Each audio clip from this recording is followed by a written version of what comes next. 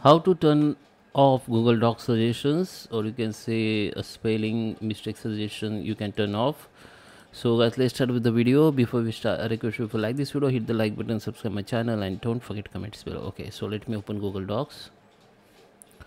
Okay guys, so here we are. This is my Google Docs, and if I write something here, you can see if there is a spelling mistake, it will be suggest like this. It's a spelling suggestion. Okay, so if you want to turn off this, we need to go in this tool options, go to the spelling and grammar, and you need to just untick this option, show the spelling suggestions and the grammar suggestions.